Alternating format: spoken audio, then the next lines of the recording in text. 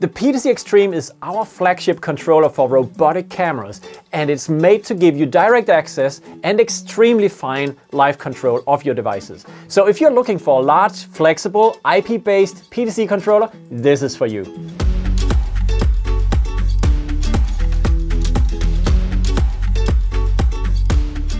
The PTZ Extreme is the only controller in our lineup that ships with a dedicated zoom rocker, an iris dial and a focus wheel.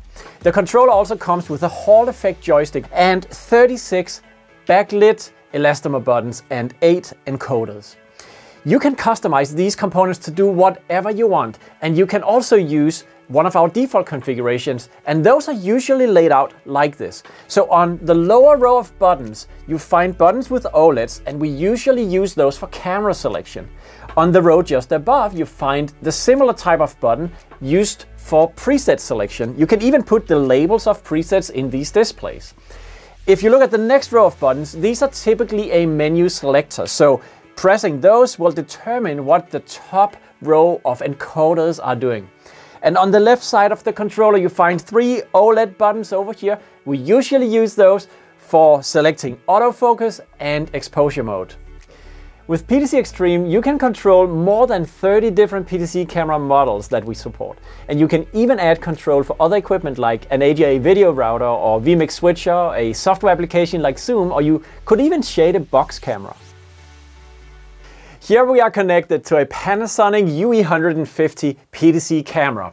The buttons on the controller for selecting the camera, they are being fed with tally information, letting the operator know if the camera is on program or preview. So you see the red color indicates that the camera is currently on program, and the green button indicates that it's on preview. So this is coming all from an ATEM switcher combined into the PTZ Extreme. SKAARHOJ controllers also come with advanced features like PTZ Trace and PTZ Cruise Control, and those let you automate and record movements. Feedback is so important in live production as it keeps the crew on the same page and the production running smoothly.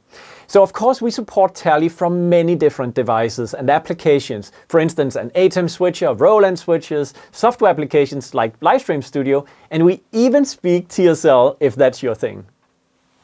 Here we are with BirdDog and vMix, and this will show you how far you can take a SKAARHOJ controller in terms of integration of different devices. So we have a camera selector on the lower row as usual, but we chose to use some buttons over here for preset recall that will work with the camera. I can also work the camera with the joystick, of course, no problem at all. But on the row usually used for preset recall, I put buttons for vMix, so I can select preview sources, I can make a cut, and I can also hold down the shift key to access overlays and so on. Then on the menu row here, where I normally select what settings I can adjust in the camera, I made an audio option, and with that I can adjust the audio sources inside of vMix from these encoder knobs. And finally, over here, I decided to use this knob to choose between 2 sources on a video router. So you can see as I'm turning this knob, I see a change on the screen here. If you want to know more about what devices we can control, head over to our device core page on our website.